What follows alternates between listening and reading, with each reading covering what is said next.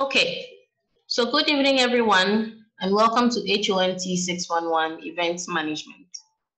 This is our 10th session, and in today's session, we will be treating the topic of financing events. Now, as usual, there are some learning outcomes that we hope to achieve by the end of the session, and today there are 3 points. The first one is to be able to understand some of the financial planning, control, and budgetary issues in running events. Secondly, to identify the elements of cost and revenue in managing events. And then finally, to be able to consider the critical success factors for financing events. Now, as usual, during the session, in case you have anything you need clarification on, any question you want to ask, kindly draw my attention and we will address it before we proceed. So in the absence of any comment or question, we will go ahead to start the lecture. Does anyone have anything they want to ask? Or everyone is good? We can begin. Yeah, good, Doc. Okay. Fine, thank you. Okay. Then let's begin. So financing events. Why financing events? And we all know that events are capital or resource intensive occasions. And when planning an event professional, like we identified in the beginning of this course, always has limits when it comes to finances and how much they have at their disposal to be able to utilize in planning and executing the event.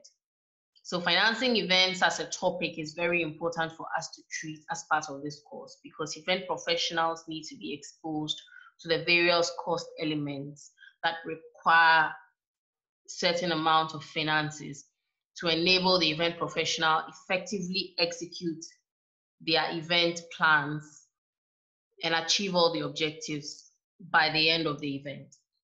So financial planning and good financial control are important aspects of the event management process.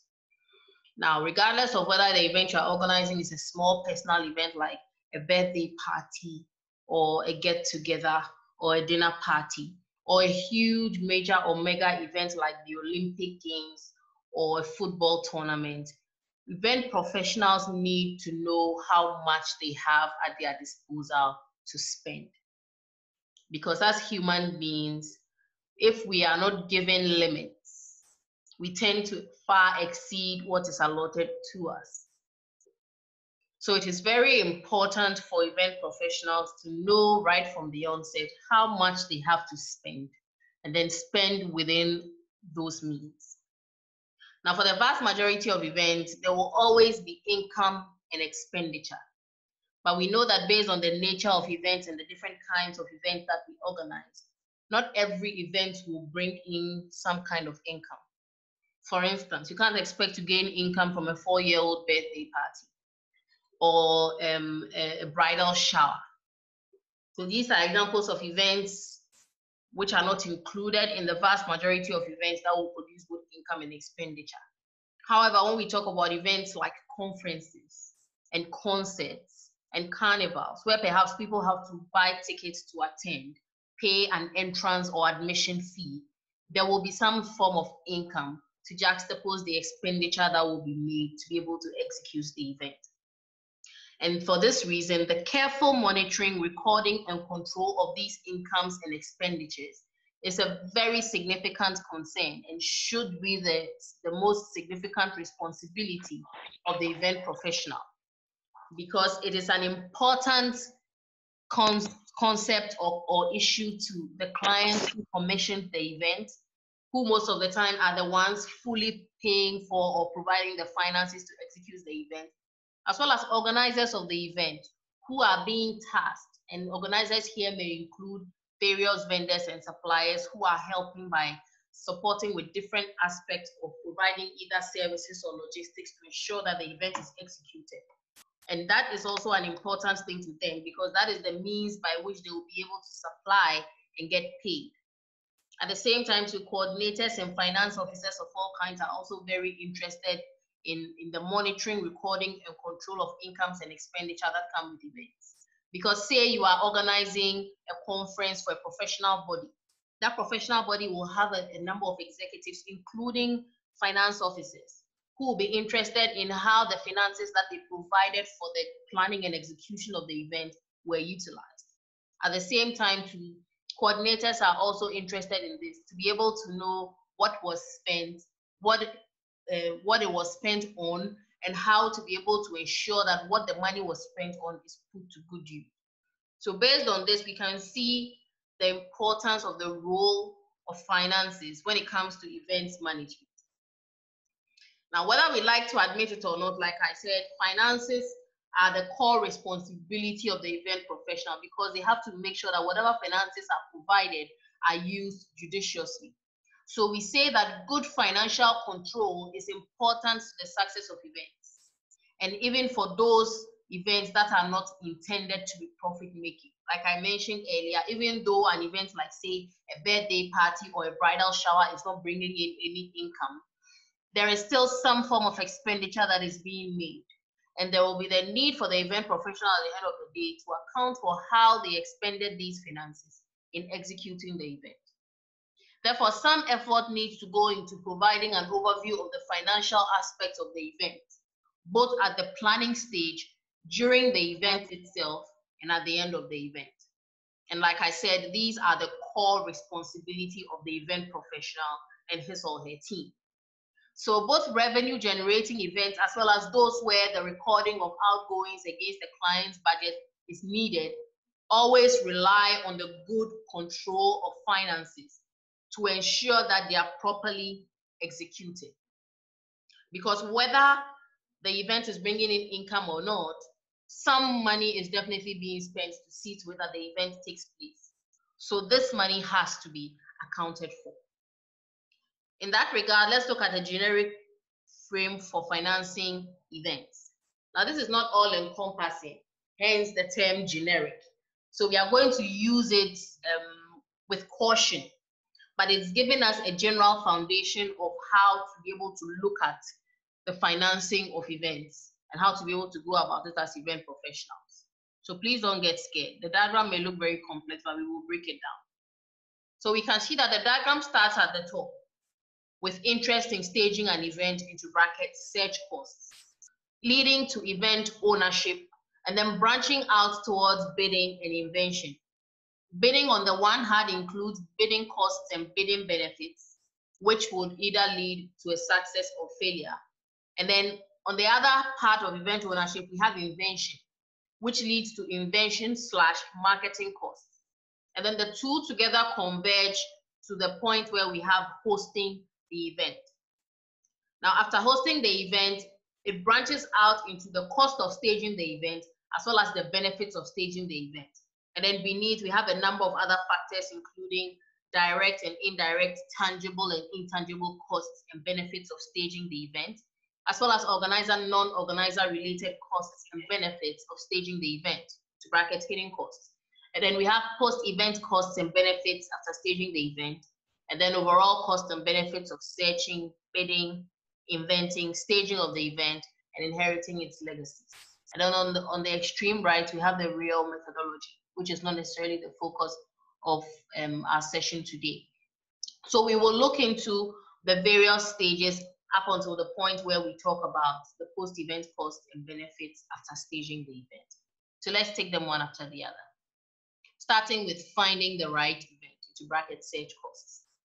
Now remember in the beginning, we talked about the fact that when you are planning an event, it is either you are the one who is unilaterally planning the event, or you are going in search of a contract to be able to plan an event. Now remember in the beginning of our session, I again talked about what we call request for proposals. Do you remember?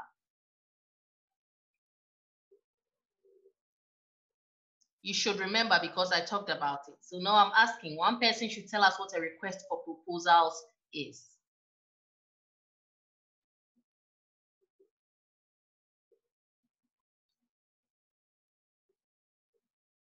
I'm waiting. Someone has to tell us before we can move forward. What is a request for proposals?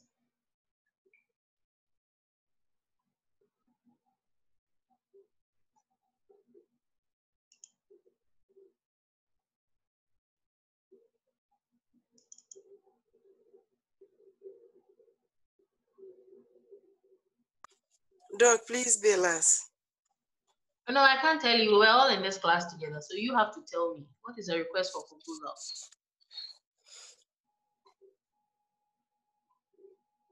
What is a request for proposals? I'm waiting. I'll start mentioning names.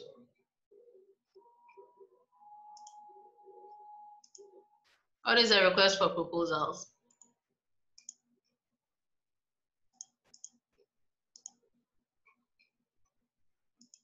We talked about it when we talked about the process of event planning. We mentioned request for proposals during that lecture. That was the lecture 3. So where is the request for proposals? What is it? No one can tell us.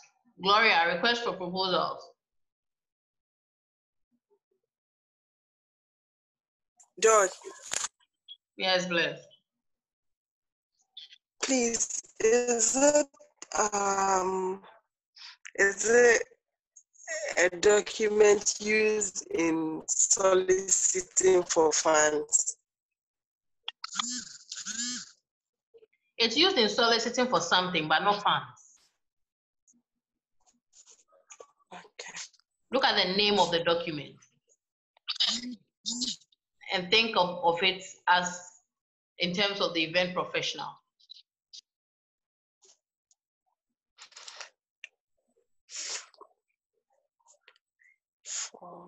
Still no one.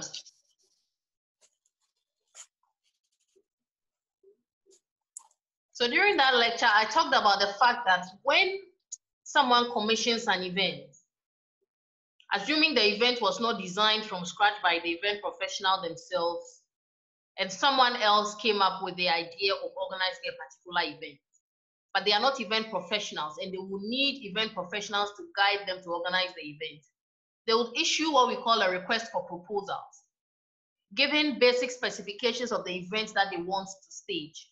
And then they will ask prospective event professionals to bring in proposals on how they'll go about organizing the event.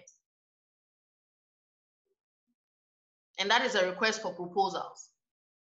So as an event professional, if you have not come up with your own event, you need to look out for event requests for proposals to help you to be able to get jobs to do. Otherwise, you will just be sitting there as an event professional and no jobs will come your way. So you actively go in search of these jobs. And one way of finding some of these jobs is by looking out for requests for proposals. And once you find it and you send your proposal, if you are successful and you pass the first stage, the client will usually call for the successful applicants to come and bid for the event. And bidding involves giving a budget as to how much you are going to need to be able to execute all the plans and the fantastic things you've talked about in your proposal that you are going to do. And at the bidding stage is where the client will decide, okay, based on how much they say they can execute it for and what they said they will do, we will go with this group over this group. So when you are an event professional, you need to be able to know what is going on in the marketplace and what jobs are available in respect of organizing events. That is why we are saying that before even bidding for an event, the event professional needs to understand what is going on in the market by filtering. Because if you do not understand what is going on in the marketplace, the kind of events that are being organized, the upcoming events, you will not even know which ones to bid for. So by going through the process of searching and filtering, you, the event professional, gets linked up with the right events that you can organize. And that is why the search for the right event by the event professional or the right venue for an event by the event professional is linked to search costs. Because you incur certain amounts of money to be able to find these requests for proposals, as well as to be able to get information as to events that are being organized or staged. So for instance, to be able to keep up with the happenings in the event management industry, and to be able to make sure that you are in the best position to send out proposals, to bid, to organize prospective events, you need to be able to be running a good office where you have assistants who can help you put together all this documentation, where you can have assistants and other event professionals you work with who will be looking out for these various requests for proposals that you can apply for. And that is an element of cost, because you need to get office space. You need to get office equipment. You need to pay your employees on a daily basis. You need to pay for light. You need to pay for water. All these are cost elements. And in the event that perhaps you need to be able to travel to get certain information about the event market in your particular town or particular country, you may incur some traveling expenses. Sometimes some event professionals even visit exhibitions and conventions to be able to get a sense of what is happening and to be able to look for new clientele. All of these will incur traveling expenses. At the same time, too, you may also incur some expenses for promotion. Promotion in terms of how you promote yourself and make people aware of your business and how you can be able to execute events for them as an event professional. So promotional elements such as perhaps newspaper adverts to advertise your business, your event organizing or management business, as well as perhaps social media adverts to promote your business. All of these will incur some level of cost, hence the term search costs. And in doing all these things too, you are spending time, right? When your team meets to take decisions internally at the office, you sit down for a certain period of time, brainstorming how best to write the proposal, how best to get that next event organizing gig, right? And you also incur money to be able to tender your proposals in to even make it to the next stage for bidding, because you have to be able to wow the prospective client with your prospective bid. So some event professionals will go ahead and perhaps include, I've seen bids that have been made by various professionals where they have even included handheld tablets loaded with pictures and videos of events that they have organized, just to give the prospective client an idea of what they are capable of and what they can do. Those who can't afford the tablet too, I've seen bids where they have included flash drives loaded with pictures and videos of events that they have organized before and how excellently they did. All of these things are cost elements, because assuming you decide to include a tablet, tablets are costly. They'll cost a minimum of 500 Ghana cedis and above. Flash drives also equally come at a high cost, depending on the number of gig that flash drive is. So all these things are cost elements that come into perspective when the event professional is thinking about finding the right event to organize. Now, from the diagram that we saw that after the event professional has been able to get into the search mode and start searching for events that they could probably organize, we go to the next level of what we call event ownership. And at the event ownership level, it branches out into the bidding level and the invention level. Now, after you have been able to put in a proposal, or say, identify a prospective proposal of what you want to be able to do, a prospective request for proposal, sorry, of what you want to be able to do as an event professional or the event you want to be able to organize. You either go into the mode of invention or bidding. Now, bidding is where someone has issued their request for proposals and you are sending in a proposal in response to their request for proposals to see if you will be selected to host the event.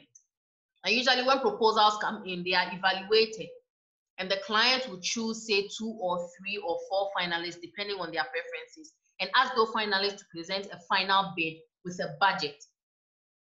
Now, once they do that, the bidding process involves both costs and benefits, because it's not every bid that you tender that you will win. Sometimes you will lose, but by bidding, you may get known.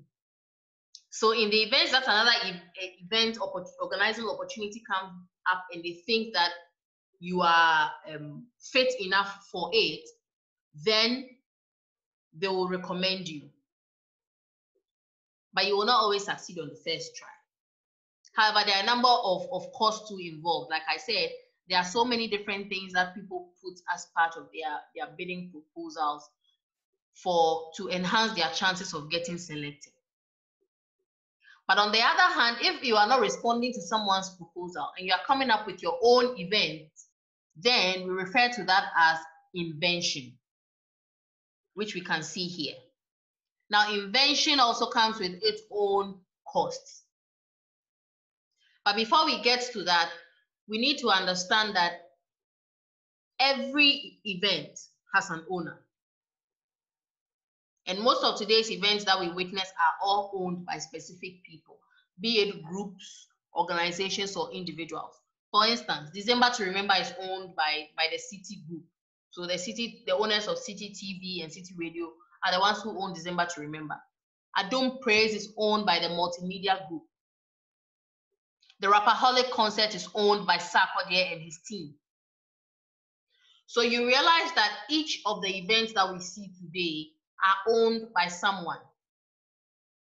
So for this reason, when we talk about financing an event ownership comes into play, because depending on who owns the event, we will be able to clearly see where the finances for organizing the event will come from.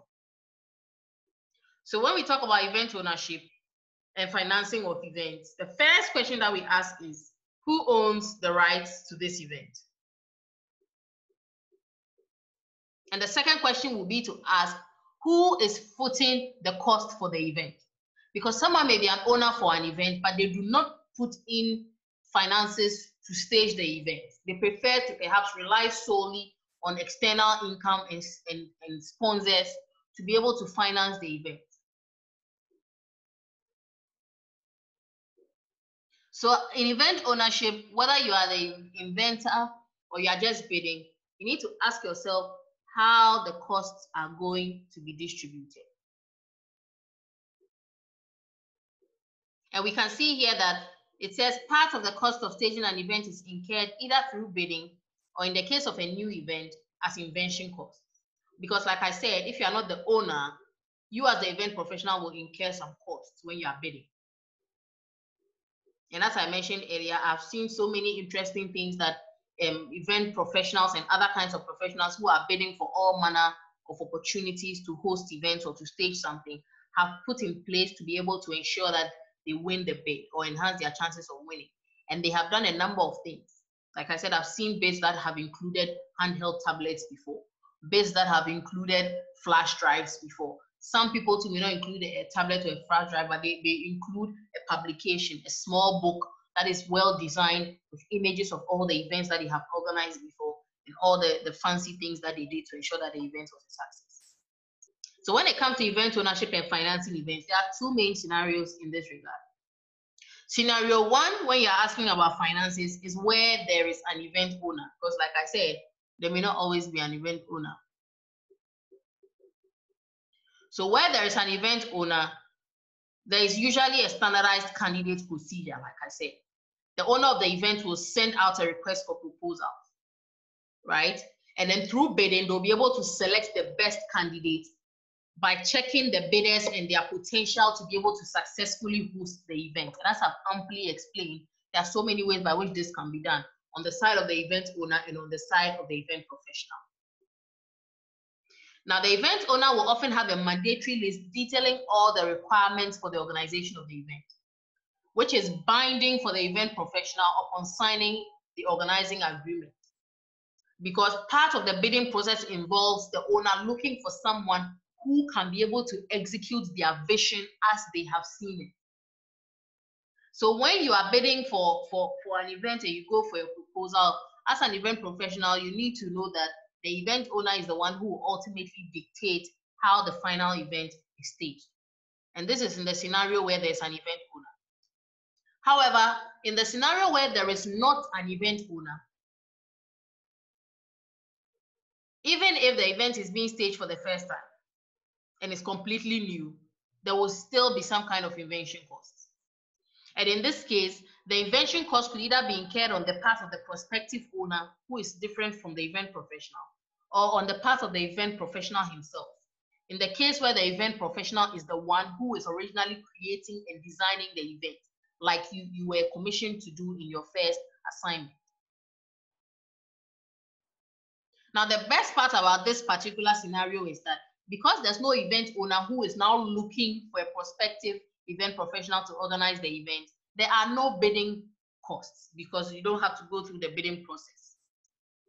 But then after the event has been successfully introduced, the person who came up with most of the ideas and wants to be able to benefit from the event into the future has to put in place some mode of actions to be able to ensure that they gain ownership of the event and protect their rights. Otherwise, if they do not do so, anyone can come from anywhere at any time and take over the event and say that they are also organizing it. And it will be fair because the original person who came up with the idea or invented it did not take steps to obtain ownership. Like for instance, Adum Praise was originally the brainchild of a very good friend of ours in media. At that time, he was working for multimedia. Then something happened and then he stopped working for multimedia. But because even though he came up with the idea for Adum Praise, he did not take steps to take ownership. When he left multimedia, he had to leave Adum Praise behind. And now Adum Praise is the property of multimedia because at the time that he came up with the idea and implemented it, he was working for multimedia. So he didn't have any rights or ownership to the event. But assuming he had registered the event or gotten some rights and ownership to it, upon leaving, he could have decided to leave with the whole concept of Adum Praise and organize it himself. Or he could have decided, okay, since I'm leaving your company, I'm willing to sell the rights to Adum Praise to you as multimedia to continue organizing it. All right? And if multimedia had given him an offer he did not like, he would have said, okay, I'm taking my thing away. I would organize a request for proposals to get people to bid to organize the event on my behalf. So this is the second scenario where there is not an event owner and a new event is totally created and developed from scratch for prospective organization. Please, does it make sense? Yes, Doc. Okay, so those are the two scenarios. Now, beyond event ownership, we talked about bidding and invention costs, which I have just explained. Now, with the invention costs, there can be so many of them. For instance, the cost that you incur in studying the feasibility of the event. Remember, we talked about the fact that when you are creating and designing an event, you need to be able to see if it is feasible. Is someone else organizing a similar event? The time frame within which I want to organize it, are there similar competing events that will worry me at that time? And is it feasible? Can I get people to attend this event if I indeed go ahead and stage it? Invention costs also include thinking about the cost of funding the event in terms of finding investors. Perhaps you were smart enough to come up with the event concept, but you do not have enough money to fund it, or even to get the people to sit down and help you refine and create the design properly in a manner that can be executed flawlessly. So you need to also incur some costs to find investors, and finding investors is a whole process involving sending out proposals, writing letters, having meetings, doing lunches, doing dinners. It's a whole procedure that will require a significant amount of investment. And in the case that it is a huge event that you will require the participation of certain actors, for instance, sportsmen, artists, like we learned with the Chalewote Street Art Festival, you will incur some cost as well, because you may have to visit the workplaces and the locations of all these individual actors and speak to them and convince them to be able to come and participate. Right? You may also need to incur some resources or some financial resources to be able to promote the event, to see how the prospective audience will be able to appreciate the event and perhaps participate in it. And these are all invention costs, because before an event is commissioned, you need to be able to do a feasibility study among your prospective audience as well as among particular media outlets that will cover the event should it take place, to be able to see if indeed it is something that is worth their while and they'll be willing to participate in. So that is it for the various kinds of invention costs that you can find. So on the basis of understanding bidding and inventing, as well as the costs and benefits that go with each, let's talk about the costs and benefits of hosting and organizing events. Now, after you have been able to successfully bid for an event or invent an event, and you have been able to find investors who believe in the idea and you decide to stage it, you then begin the planning and preparation phase to be able to see to it that by the time the D-Day comes, you are ready to stage the event. And this is one of the main drivers for delivering a successful event. Because if you have not properly planned and prepared, you cannot be able to successfully organize the event. And planning and preparation involves incurring various amounts of costs and spending various amounts of money to ensure that the planning and preparation is executed without a hitch. Therefore, understanding the real costs of an event during the bidding phase is very difficult because you have not even won the contract yet. So at that point, everything that you are putting in your bidding proposal is perhaps an estimate or a fair idea of what you think it might cost or what you think you have to expend to be able to ensure that the event is executed successfully. And we all know that when you start planning an event, things can change. Environmental factors can be a contributing factor to the various changes that may occur during the event planning process, such that perhaps the location that you even chose could change as you go along the way and alter some part of the cost implications that you anticipated during the bidding process. In our last session, we also talked about the issue of risk and how that alone can also bring about additional costs during the event planning process. So because of the forecasting element and the estimation element, it is very difficult for you as an event professional to get reliable data when you are bidding. So you need to be able to ensure that when you are bidding, you make adequate provision for all these contingencies that may come up. Because there's the possibility that once you finish the bidding process and you win the contract, what you anticipated may have changed. And once you won the contract, the client will still expect you to deliver, regardless of the changes that have to be taking place in the environment, including the kinds of risks that have been presented, the levels of inflation, exchange rates going up, all manner of things can happen. Perhaps even regulation can change. So based on that, the event professional has to be able to appreciate the evolutionary nature of costs during the bidding process, and then once the planning and preparation process towards the organizing of the event starts.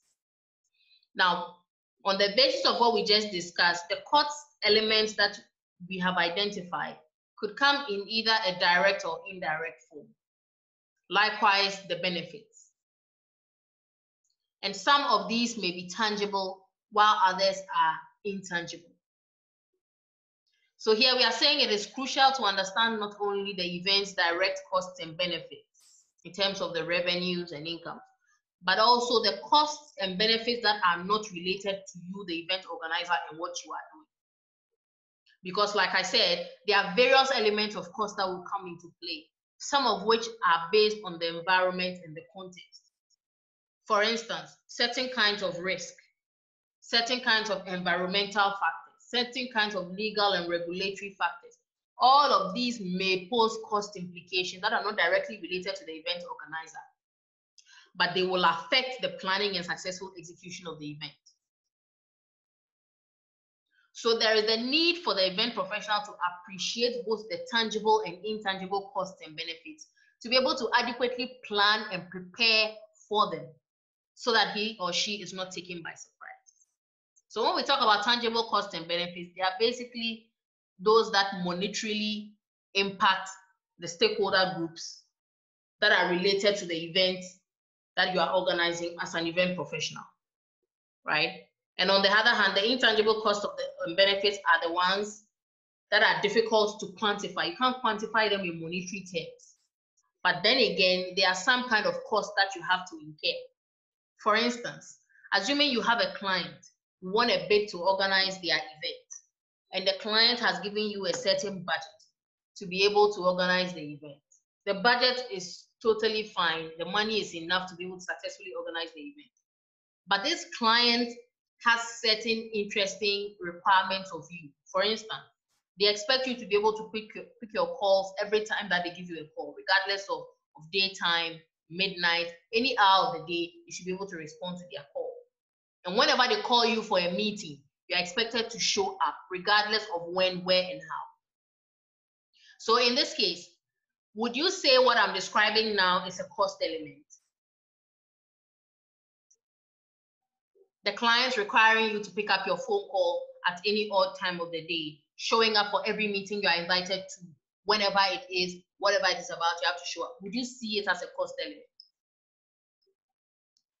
Yes, please. Yes, please. Would you call it tangible or intangible? Intangible. Okay, please, why? Because it cannot be measured. Good. It's something. Go ahead, Gloria. Yeah, it's something you cannot measure. So whether the call you cannot predict or cannot say this amount of money you've used to make the call or receive the call, and the transportation can also not. Perhaps even the transportation, you put it in the budget for transportation. But even the stress. Yeah. The stress of perhaps having to pick 1,000,001 phone calls a day. All this is not quantifiable, but it's a cost that you are incurring, right? And this may have a significant impact not only on you, the event professional, but also on stakeholders. So when we talk about stakeholders here, even your family is included. Would you agree that your family are stakeholders in the events that you organize? Would you agree? Perhaps if you, Bless, were an event professional, and I'm telling you, you are an event professional, and I'm telling you that your family constitutes part of the stakeholder group that are impacted by these tangible and intangible costs. Would you agree? Yes, I will. So Because okay, so because as we speak now, at the moment, I'm the only person with them in the house. So if you call me, if you don't arrange a meeting with me, and for me to arrange for somebody to look after them or let daddy come home early, and you call me at this time, I will have problems leaving them alone, and that can cause emotional stress on them. And Exactly. And some event professionals will argue that because this is not quantifiable, we cannot put it in the budget. Do you agree? Yes, we do. So you agree that it shouldn't be part of the budget?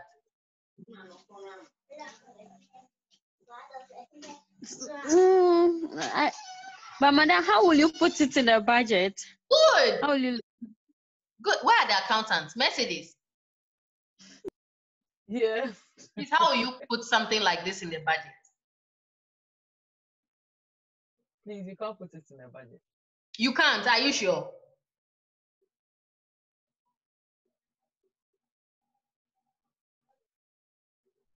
Mercedes, are you sure?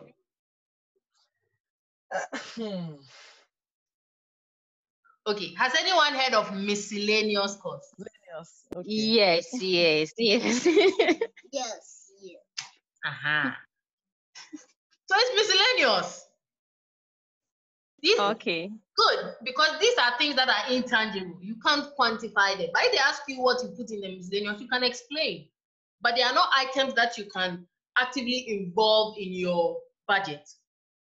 But they are largely intangible, right? So let's look at this grid that is showing us examples of tangible and intangible cost elements, as well as short and long-term cost elements. Look at something like know-how. All the intelligence and the experience that you have gained over the years from organizing all these events, cooking for all these events as a caterer, perhaps. No one is paying for that intellect, are they? Are they paying No. for that intellect? No. No.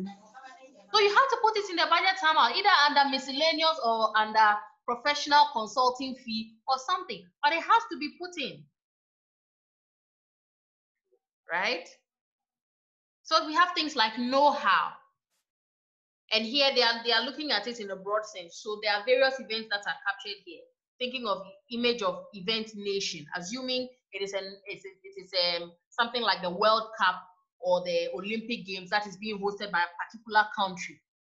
The image of the event nation will come into play here as part of the benefits that they are likely to gain by organizing the events there, among others. I'll leave the diagram so that when you get the chance, you can sit down and go through all of it, right? And in the event that perhaps it is something like the Olympic Games or the African Cup of Nations that resulted in the construction of new stadia and new roads, there'll be tangible benefits like infrastructural development, tourism and superstructure, because a lot of tourists will come into the country, they'll spend money, and you earn income for the country to improve the GDP, right? Sports infrastructure, like I said, during the time Ghana hosted the Confederation of African Nations, they put up a lot of sports infrastructure, including stadia, to ensure that they could properly stage the event, right? So it is very important that you as the event professional find a way of factoring both tangible and intangible costs into the budget that you eventually prepare, because these are all elements of expenditure, whether you like to acknowledge them or not. Now let's talk about organizer versus non-organizer related costs, also known as hidden costs. Now, the organization of an event not only creates costs for the organizers, being the event professional and their team and the clients, but also for the local community. For instance, like I said, a lot of people organize huge events and parties in neighborhoods, and they forget that their neighbors are stakeholders in the event that is being organized. So in as much as there are certain costs that they are incurring, the neighbors are also incurring certain costs. So let me give you a scenario, and then you please tell me some of the hidden costs that the non-organizer in this case is incurring. So here I'm saying that, for instance, if it's a neighborhood party being held by one person living in a particular neighborhood, they are the organizers of the event. However, their neighbors who are not participating in organizing the event are also incurring certain kinds of costs. So here is the scenario. We are organizing a party in Mercedes neighborhood, but we don't tell Mercedes neighbors. A Mercedes next door neighbor has a big space in front of his house. So during our party, a lot of our guests parked their cars in front of his house. They sat in their cars, they ate a lot of food, left the takeaway packs, drink bottles and cans all over the front of his driveway. In fact, during the time the party was being had, his entire driveway was blocked. In this scenario, what are the hidden costs?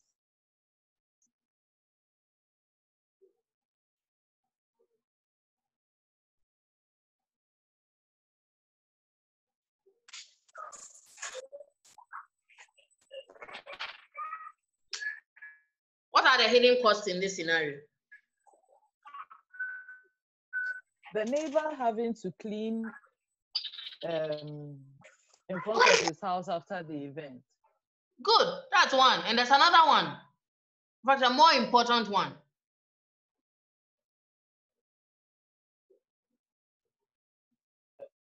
Mercy, did you want to try? Yes, the parking of cars in front of his house. Good. Or the Inconvenient. driveway, yeah. Inconvenient. Yeah. So for the entire period of the party, if it was 4, 5, 6 hours, the neighbor was locked in his or her house. Right? So these are hidden costs, but they are being incurred.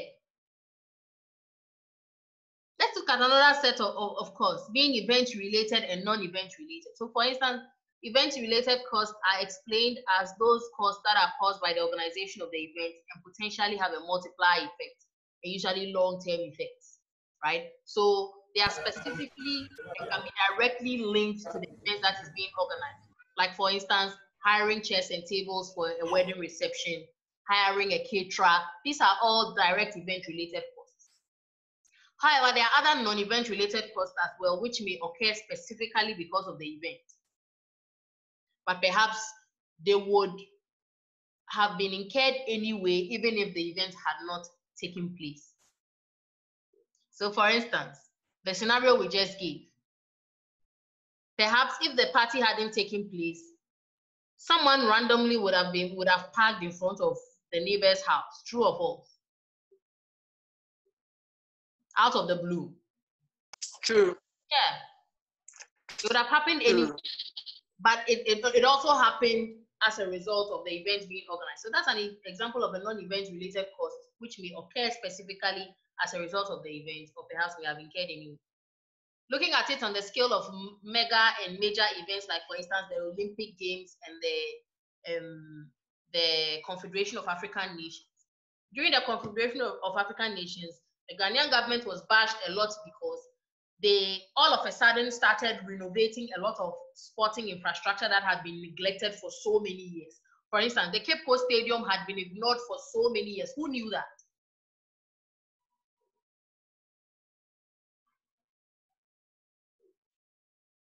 You didn't know that?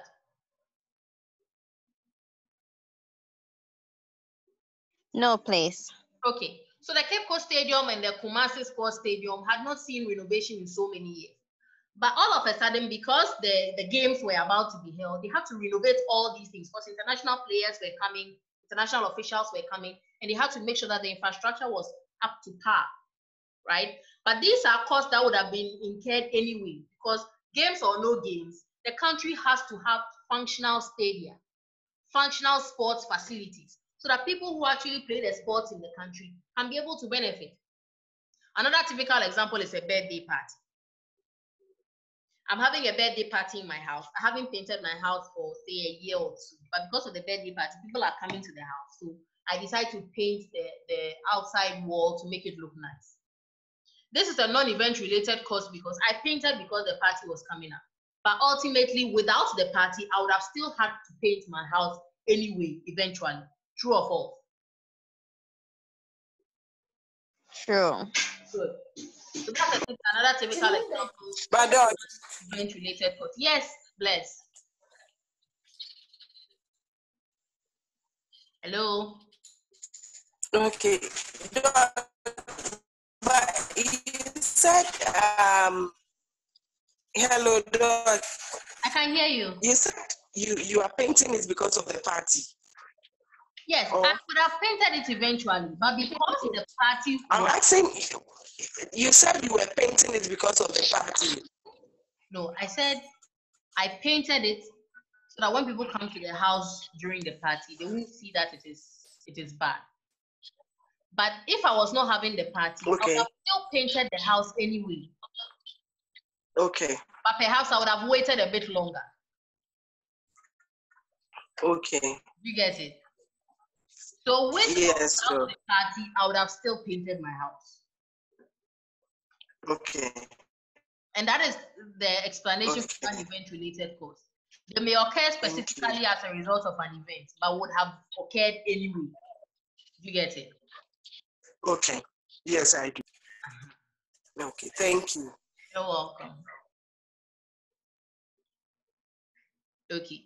So for organizer-related costs, like we have explained earlier, these are visible costs and could comprise of the operational costs for staging the event. So like I said, logistics like hiring tables, hiring chairs, hiring stage trusses. There could also be other costs like security, transportation to and from the venue, paying for the venue, right? Pre-event operations that will take place, like perhaps the place may have to be scrubbed down, the place may have to be decorated, right? It may have to be, some wiring will have to be laid, some wireless equipment will have to be installed. These are all forms of organizer-related costs and visible costs. Because if you choose a venue that doesn't offer it to you, you have to be able to provide it. And then hidden costs are those services that are absorbed by, say, public institutions, or those costs that are absorbed by stakeholders that are not directly related to the organizer. And those are hidden costs. Okay, so now let's move on to a different topic and start talking about critical success factors for financing events. Now, the first thing we need to talk about is event budgeting. Like we have identified, any element that introduces some level of expenditure that constitutes an expense needs to be factored into the overall financial estimates for the event. And to be able to accurately estimate or forecast how much it will cost you to successfully stage an event, you need what we call an event budget. Now, a budget, we say, is a forecast or plan which helps to regulate the operation of an event or any business over a given period of time. So the budget is both a forecast of what is intended to happen and a record of what is happening, or after the event of what had happened. So like I said, there's a kind of budget that you prepare to be able to enter the bid. And once you become successful with your bid and you have further details and specifications about the event that you have been recruited to organize, you may need to update the event and start keeping a record of what you are actually spending in organizing the event. And perhaps after the event, you will come to a final conclusion and include every item of expenditure that you incurred throughout the process of organizing the event. So the budget acts as a financial guide and a means of comparing what you forecasted when you were bidding for the event or the initial stages of planning the event with the reality of what you are actually spending on the event, as well as the set targets that the organizers can strive to achieve. And the organizers here include the event professional and the client who commissioned the event. Because in developing the budget, you had certain targets, and the budget was developed in accordance with those targets. So while you are going along the planning and preparation and execution stage, you need to make sure that the targets that you have that are directly linked to the budget that you prepared are each being executed and achieved. So in terms of event budgeting, it is a method of controlling expenses and costs because it helps you to establish clear lines of responsibility about who can or cannot spend money. And like I said, the budget starts with your targets. And once you have your targets, you know how much you are spending on each target. You are able to tell whoever is supposed to be working towards achieving each of the targets how much they can spend and how much they cannot spend. So with the mind that the budget is a guide and a blueprint that is helping those responsible for specific targets to know whether they are on course towards achieving it or not, you, the event professional, have to make sure that you understand the budget that is prepared and you continuously track it and evaluate it and discuss it with the various people who are responsible for various elements within the budget, so that you can be sure that they are all doing their part towards achieving what has been stipulated with regards to the budget. So in regard to responsibilities towards achieving targets and how the budget can serve as a guide towards ensuring that everyone fulfills their responsibility, we can say that the budget can be split into three forms. First, we have the revenue budget, which is a target for how much income you are supposed to bring in. So if this income perhaps is in the form of selling tickets or entrance fees at the gate or admission fees being paid, the revenue budget serves as a guide to the team responsible for achieving the targets for the revenue budget to know how much they are expected to bring in as a result of perhaps selling the tickets or collecting the admission fees to reach the targets for that particular element within the budget. You could also have a publicity budget for the marketing staff who are responsible for promoting and publicizing the events that you are organizing, so that they'll know exactly how much they have to spend on publicity and marketing promotions, so that they do not get excited and exceed the budget that they have been given. And then most importantly, we have the operations budget, which involves the budget for the people who are directly involved in planning and organizing the event. So they have to make sure that they are working within the means of the financial resources they have been given to procure everything from the decorations to the chairs and the tables, the equipment, among other resources that they need to have in place to ensure that the event can come off successfully without a hitch. And that is it for event budgeting. Now, like I said, the revenue aspect of the budget involves taking note and forecasting all the possible cash inflows that the event will generate. And like we established earlier, not every event will be bringing in income. So this is specifically for those events that bring in some form of income. Now, there are several possible sources of revenue for such events. For instance, the first one we can talk about is event owner funding. I remember in the beginning, we were having one of the discussions and you said that as event professionals, if you were organizing an event and there was some short of finances, you will invest yourself and put your personal resources in it and then let the client pay you later, which I advise you strongly against. But event owner funding is one of the main sources of revenue for an event budget because, like I said, if the owner of the event is not the same as the organizer needs finances to run the event and ensure that it comes off without a hitch. And perhaps the owner of the event does not want funding from external sources such as sponsorships or sale of tickets. And we usually see this when it comes to those events that are being organized on a small scale and on a personal scale, like birthday parties and dinner parties. These are usually catered for and paid for solely by the client or the owner of the event being the one who commissioned it. So here the owner of the event can provide everything from perhaps a venue where the event should be organized or accommodation for the people who will be attending the event, assuming it's an overnight event or these people are coming from afar. And perhaps if the owner of the event has some rights to certain television and marketing or media outlets, they'll be able to use that to also support in promoting and publicizing the event. The number two source of revenue, which I believe it should be the number one and the first point of call, is sponsorships. And sponsorships can come from both local, national, and global sources. Suppliers can also provide some kind of revenue, and here this revenue is provided in the form of value in kind sponsorships. So here they are not necessarily giving you physical cash, but they are supplying you with certain crucial resources for you to be able to organize an event. So if you have Coca-Cola as your sponsor, perhaps for the Chaskele children's event during the festival, and they say we cannot give you money, but we can provide Coca-Cola soft drinks to refresh everybody who comes for the event. That is an example of revenue through suppliers. Then a more straightforward source of revenue at number 4, which is ticket sales, also can manifest in the form of admission fees and gate fees. These are all within the same ballpark.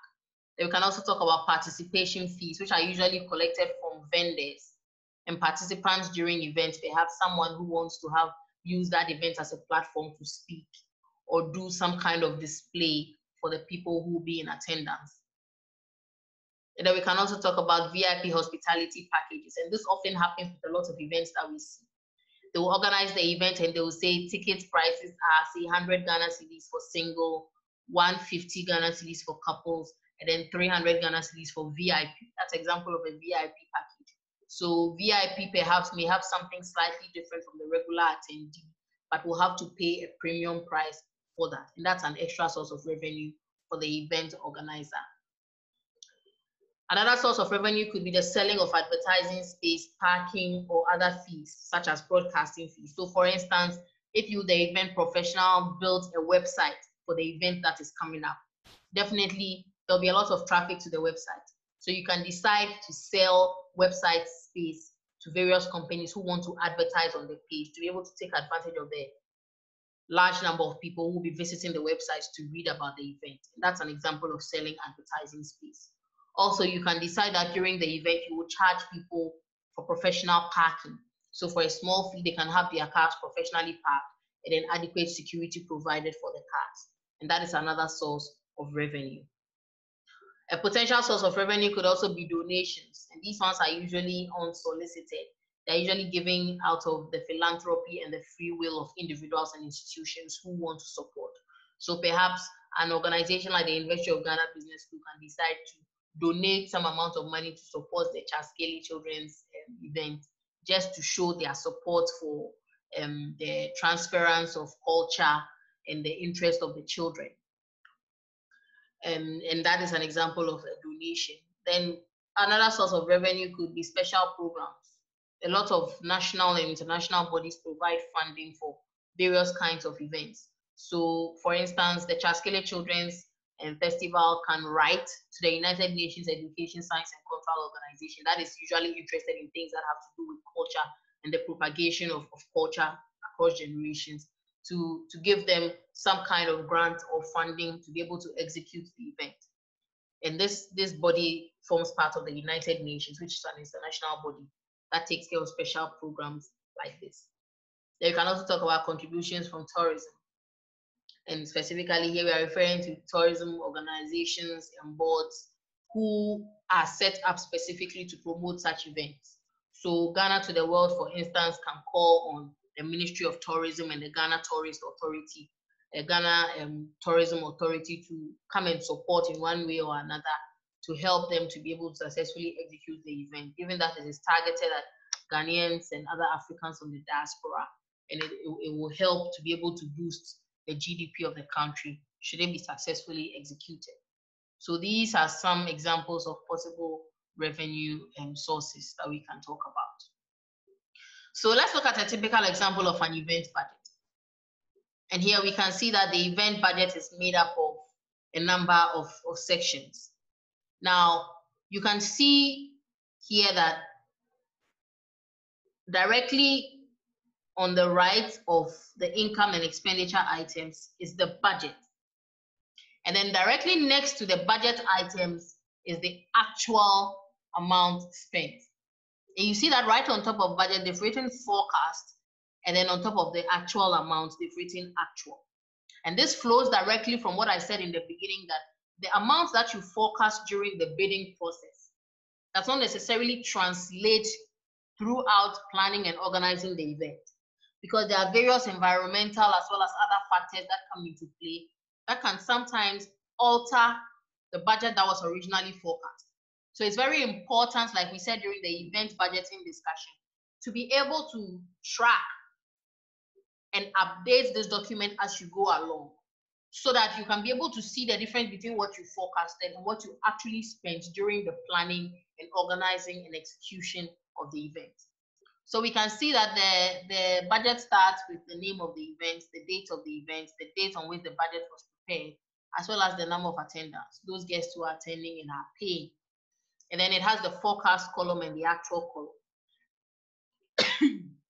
Sorry.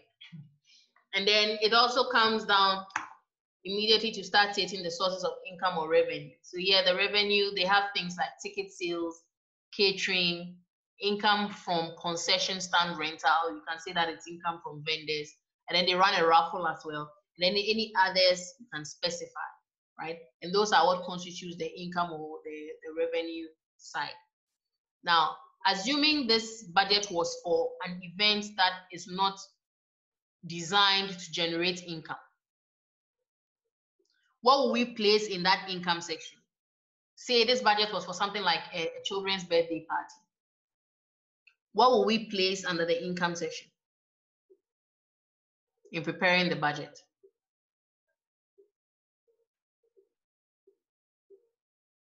What will we place under the income section?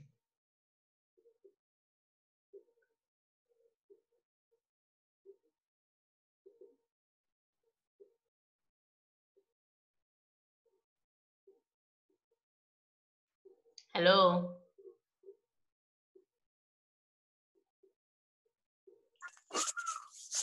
Hello, we are here. Yeah, what will we place under the income section? Assuming this event was not one of the form that we are selling tickets and getting income from vendors renting stands. What will go into the income section?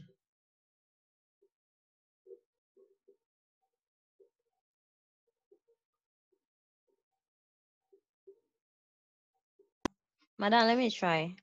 Please go ahead. What of the sponsors? This is an event that is not being organized. It's not a commercial event. Okay. Private event. But sponsors is one that can go under this one. If this is a commercial event, yes, so sponsors will be included. What I want to know is if the event is non-commercial. And Doc, then maybe there wouldn't be any income. other. We'll put other and we'll specify. What will you specify under the other? Because in fact, other should not come there at all.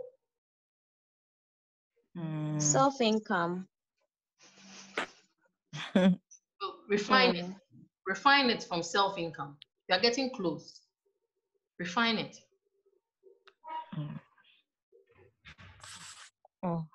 Refine it.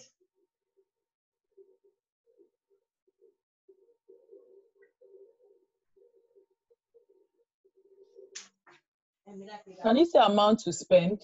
Amount to spend or amount provided by clients, right? Because even though it's not income and revenue, you need to have some money to be able to peg your expenditure against. True or false? True. Good.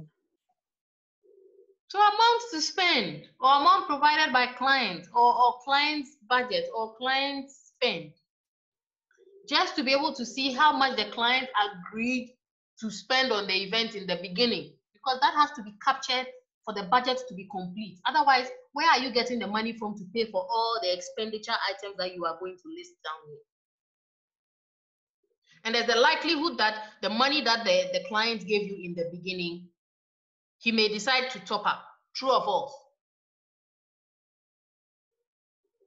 True. Yes.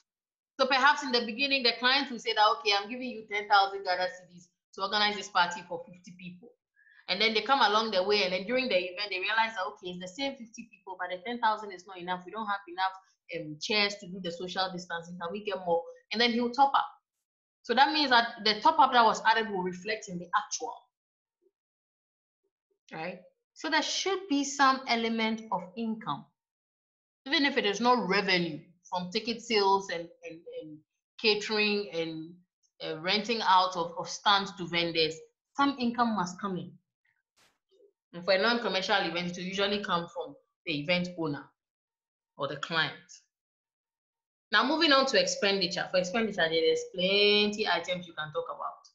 The venue hire, the staff and labor, the advertising, printing posters and tickets, the custom attire in case you decide to share t-shirts and uniforms, food, drink, entertainment, refuse removal and cleaning of the location, floristry, prizes, assuming it is a commercial event that involves some competitions, right? Audiovisual equipment, among others. These are all elements of expenditure that constitute what? Cost. And I remember when I was working in this particular institution, I used to help organize events. It was an academic institution. And most of the events that we had was on our premises. So we own the event, we set a budget that we are willing to spend on the event. But then when we are doing our expenditure, we cost the venue hire separately, even though we are having it on the school's premises. Why do you think so?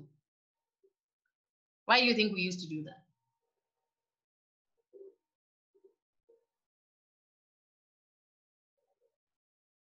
Why do you think we used to do that? We were the event owners. We were the ones paying for it. But we will still cost the venue as part of the expenditure. Why do you say so? Why do you think we used to do so?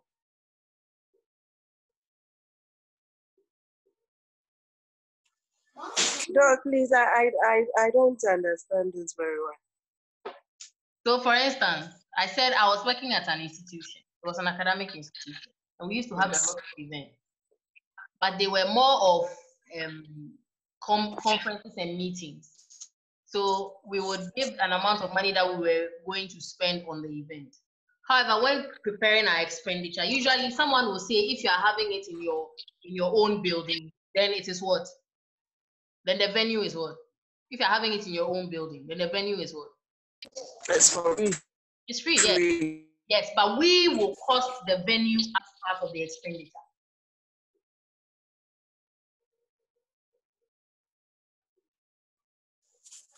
Okay, so maybe you do that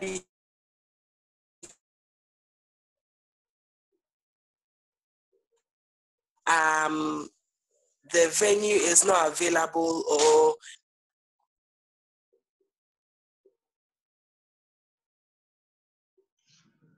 okay, I'm waiting. no, I was saying that maybe just in case the venue is not available or for miscellaneous. Oh. Exactly. Something may happen, and we may have to move the event from our premises outside. So we have to have money set aside so that in case that happens, we can do what? Pay for it. Very good, Bless. Please, do we get it? Thank you. Yes, please. So you have to be very smart in terms of designing your budget. Otherwise, if you are a kind-hearted event professional like Mercedes, you will end up putting all your money into organizing people's events, and they will not see why they have to pay you back, because they didn't ask you to put your money inside. But if you have thought of all these things and you have factored them in as cost elements under expenditure, when they fall due, you know that there's an element of the budget that is set aside to address that specific issue. Does it make sense? Yes. Yes, sir. Good. I'm glad you understand now. Right? So once you have a general budget like this, you can stop there. Or some people will go further and specifically create a kind of balance sheet kind of budget where they do the debit, credit, assets and liabilities, and then try and balance the books, and they break down each element of cost and what specifically goes into each of the elements. So you realize that previously the ones that we had were general. The ticket sales was general, catering was general, income from concession stand rentals was general, raffle was general. But in the second kind of budget, the detailed one, they have breakdowns and summaries of everything. So the ticket sales, they are talking about the different levels of ticket sales that they are doing. Remember, I mentioned the fact that in Ghana here, a lot of the events, they'll say they are selling tickets for what? Individuals, couples, and what? Individuals, couples, and what? VIP. VIP, good. But here they have individuals, family, group, and then discounts and elders, right? So you need to be able to see the expected amount of revenue from sales of tickets for each of these groups. Perhaps you're expecting about 100 individuals, about 4 families, or 10 or 20 families, about 15 groups, and perhaps about 10 or 20 elders. You need to be able to forecast for all these things.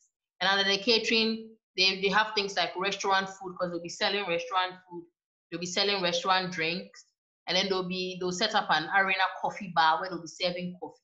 And they'll be serving a number of extras in the hospitality area. All of these things are sources of income for them. Then under the income from concession stand rentals, they are planning on giving stands out to people to come and sell ice cream. And then people who sell general retail stuff. So perhaps clothing, shoes, bags, amongst other things, right? And then the raffle, I think the event is going to be over 2 days. So they are going to do a Saturday raffle and a Sunday raffle. And then the other element of income that they're expecting is from the parking. Remember I talked about the fact that you can charge a small fee for parking to help people get professional parking, and then perhaps provide security for their cars until they are ready to leave. Likewise, we can see in the expenditure section, they break down each of the levels of expenditure. So under venue hire, they break it down into more detail where they are budgeting for how much to spend on the staff and labor, the wages of the staff, the meals that will feed the staff, the insurance that they have to take for the staff members. In other parts of the world, it's very common, but in Ghana here, it is not. When you take staff to come and work at an event, you have to take up insurance to protect the staff in case any of them get hurt or something happens to them. You need insurance cover to be able to buffer that. Then you also need to spend on staff uniforms. Assuming you do not have the uniforms already and you have to create new ones. Then the volunteers' meals. Like I said, you may not necessarily pay the volunteers money, but you will have to provide them with food because they came to help and they will expend energy. And perhaps you will want to give them some gifts to say thank you. And then you may also want to give them sashes and armbands to identify them. These are all elements of expenditure that they place under venue hire. So like I said, as an event professional, you have to be smart when it comes to designing your budget. And all the things I've been telling you about looking out for the budget and putting in place measures to buffer yourself in case what you forecasted for is not what you end up with is what we are going to discuss next, which is called contingency planning.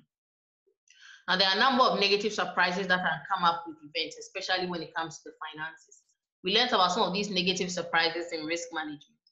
But with finances, we need to look at it specifically through the lens of money that you have to spend. Now, like I said, when it comes to finances, a lot of things can go wrong overnight. You may need some spare finances somewhere to be able to recover if you are to successfully organize the event and achieve the target objectives that you set. So for instance, like we learned from the example at the educational institution I was working with, when we are drawing budgets for our own event that we are organizing, even though we are using our own venue, we still budget for the use of the venue as part of the expenditure, just to be able to provide a contingency in case on the day of the event we are unable to have it at our own venue and we need to go and rent a separate location to have the event, right? So that is a typical example of contingency planning. Now, sometimes it may not be in relation to specific budget items, but it could be a lump sum that you set aside in case of any contingency, which you can put under perhaps the name of miscellaneous funds or contingency expenses, right? And this is usually about 10% of the total cost of the event. So if the total, if the event is costing about $5,000 in total, you take 10% of that amount as contingency, just in case something goes wrong or something doesn't go quite right and you need extra finances to be able to buffer. Now, this 10% is just a guide. Some event professionals ask for more. They may ask for 25 or 30%. Sometimes with the caveat that if after the event, no extra expenses are spent, we will give it back to you. And that is what we learned in one of our sessions, is the guarantee that a lot of the venue owners ask for. You have to make a deposit in lieu of any damages. And this is exactly what we are talking about here. Only in this case, we are referring to the event professional and how they can also buffer themselves against any unforeseen events or activities.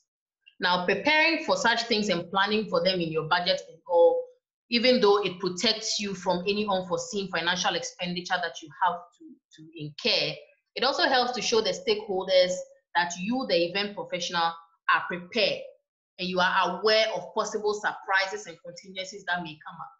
And in that sense, it is a show of professionalism, which gives your client or the owner of the event the confidence that they are working with someone who has thought of even contingencies.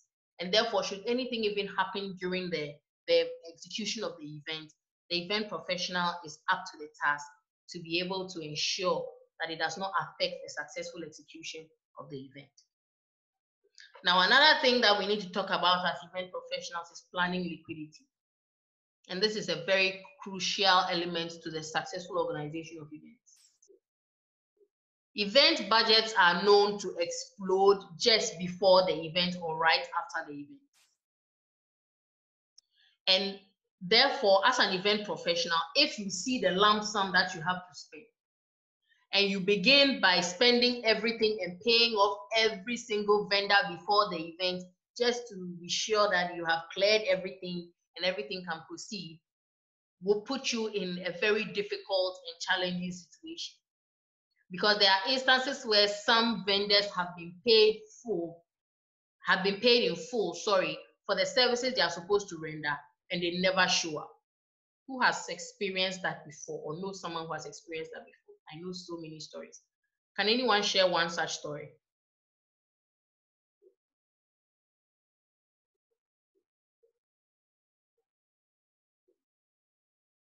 Can anyone share such a story?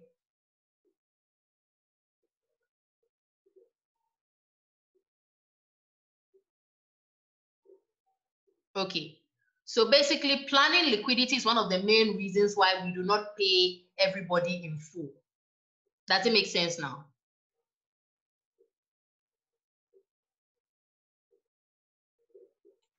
Yes, please. Good. Madam, I'm trying. I'm Doc. trying to understand. Yeah, so that is planning liquidity.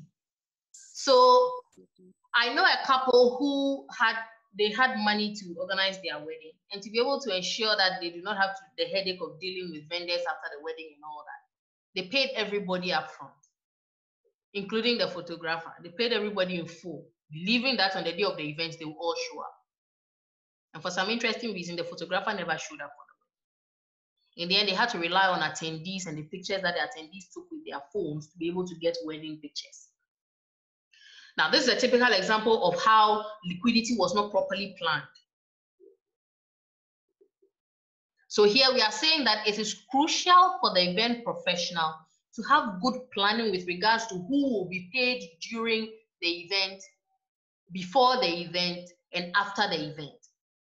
There are some vendors that by nature of what they do and what they provide, if you do not pay them in full, you cannot guarantee them showing up. At the same time, too, there are some vendors that by virtue of what they do and how they behave, if you pay them everything up front, they may disappoint you. So with planning liquidity, the event professional has to plan how much money they are going to use to pay who, when, where, and in what format. So spreading pay deadlines with service providers over long periods of time before and after the event is often the way to go. Because that way you are ensured that you have enough money on you in case something happens in the event that you have to be able to use that money to solve. And then after the event, you can resolve the rest of the payments you have to make once the event has been successfully executed. But in the event that you have used all the money to pay off all the vendors before the event even took place, and you have no money left, no liquidity left, and something happens, you have no finances to fall upon, and you may be tempted to dip into your own pockets to solve it.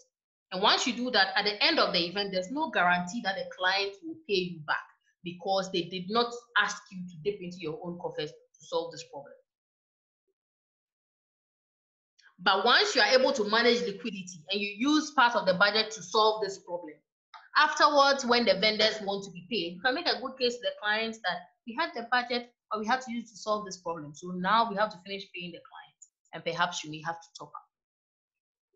So that is it for planning liquidity. But most importantly, like I've been telling you from the beginning of this course, it is very important to have written agreements for every single activity, every single decision that is taken along the way of planning and executing events. And these have not always been part of the agenda in the event business, because we have learned from this class, from even our own experiences amongst us, that there are even some of us who did not have written agreements with certain people, and they are owing them money to date and have refused to pay because there's no written agreement backing it. So here we are saying that many event professionals have had to learn from bad experiences as a result of not having written agreements with clients or suppliers or vendors covering specific aspects of the event planning and organizing process. So where financial management is concerned, a contracting service provider means that there is a clear understanding of the costs.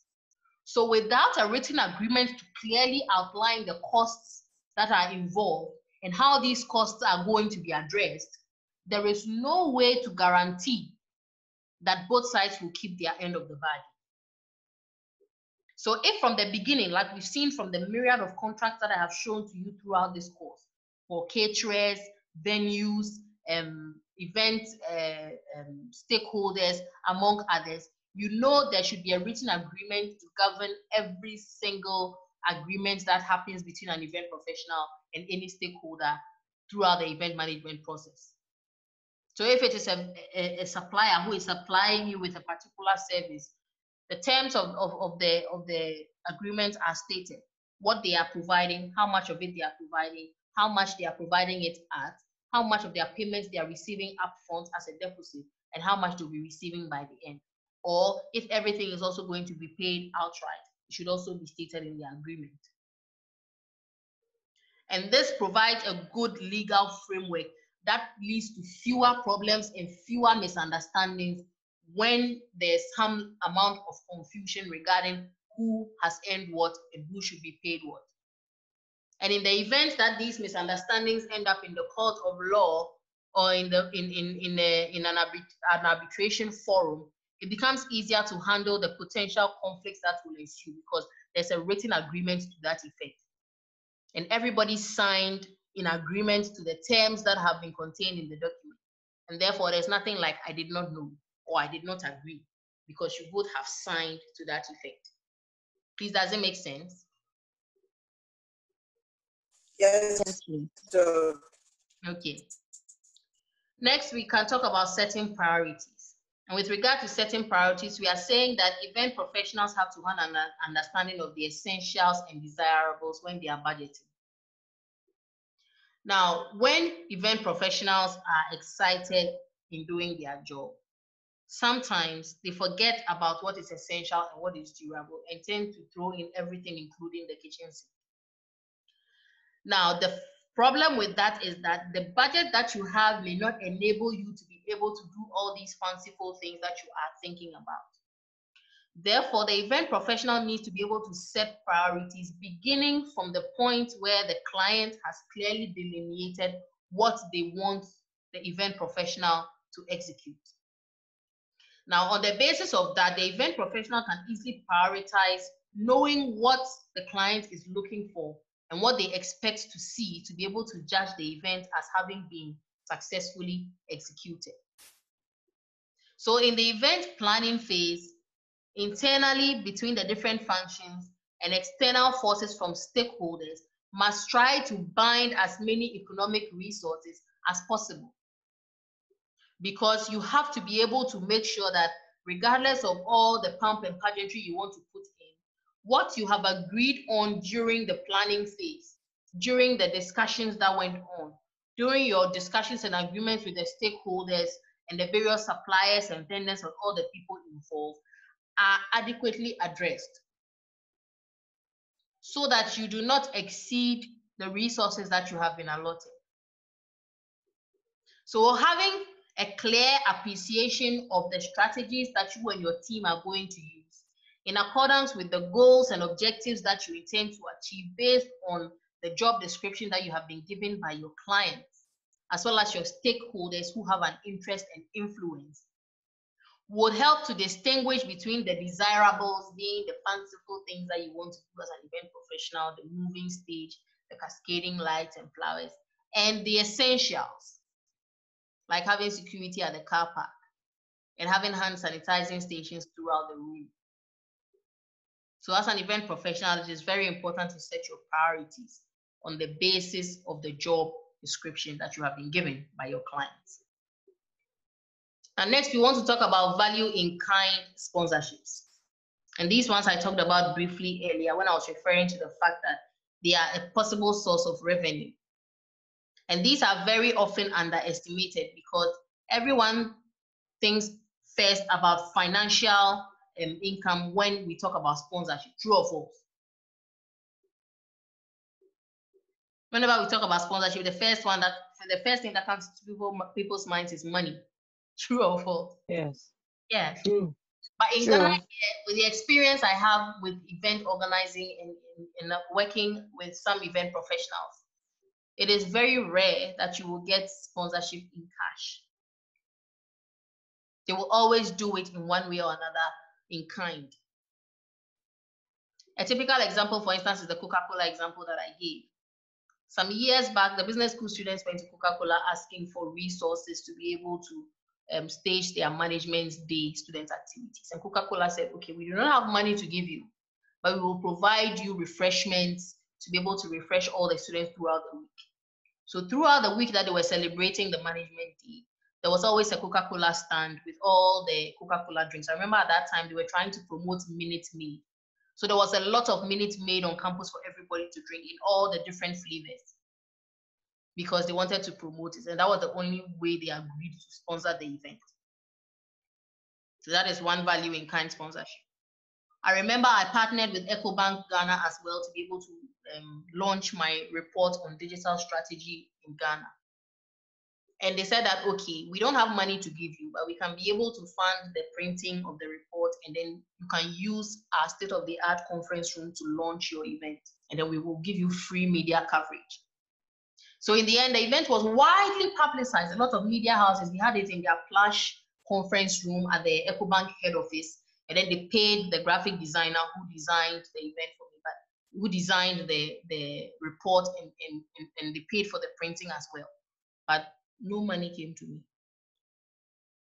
That is an example of value in kind sponsorship, right? So sponsorship is not always related to cash income. It can also come in the form of various favors or acts in kind, or products that can be tested on a potential clientele. Like I said, when Coca-Cola agreed to sponsor, they didn't even bring Coca-Cola itself or Fanta or Sprite to their place. They only brought Minute Maid, because at that time they were trying to launch Minute Maid on the market. So they brought Minute Maid throughout the weekend. Everybody didn't have a choice than to drink the Minute Maid, because that was what was available and it was for free. And because of that, Minute Maid gained a lot of visibility among the customers on campus.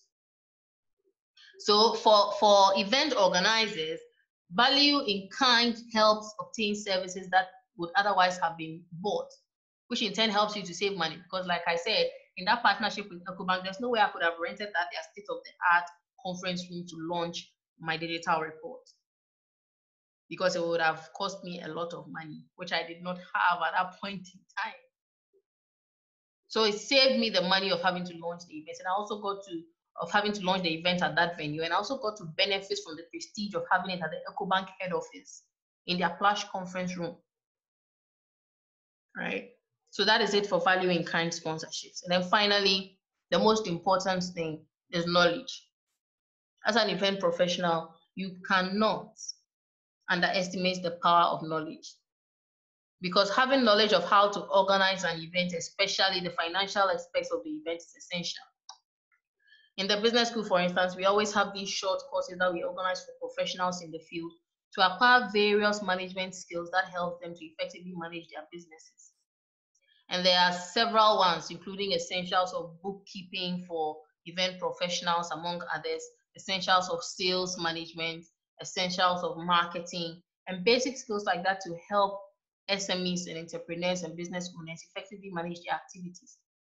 And here, with regard to financing business, the knowledge that is offered in terms of bookkeeping and in terms of taxation and understanding financial management systems are very crucial, because it helps you to be able to understand the specific legal regulations that apply to your business as an event professional. And without knowing what to do, you will not even know who you have to consult and what you have to be able to put in place, especially with regard to all these written agreements that we are talking about, and managing your books and budgeting and preparing for risks and creating and designing events and getting ownership of these events. These are all matters that have to do with regulation, legalities, taxation, bookkeeping, among others. So specifically in terms of managing finances, a basic understanding of financial management tools such as bookkeeping, break-even analysis, among others, is very, very important to help you as an event professional to be able to appropriately manage your books and budget properly and handle your finances. And you also need to be able to be sure that this knowledge that you have is not just applied to one event. Like I said, the experiences that are gained from the various events must culminate in a set of experiences that you carry through to organizing other events in other contexts, in other environments, because no one event will be the same. But with the multiple experiences that you have gained and earned along the way, you will be able to adequately prepare for unforeseen activities and events that will come up throughout your event management career. So knowledge is very important, because that is what will help you to be able to surmount the various challenges that you are presented with over the course of your career as an event professional. And with that, we've come to the end of our session today. Is there anything you need clarification on? Any question you would like to ask before we proceed?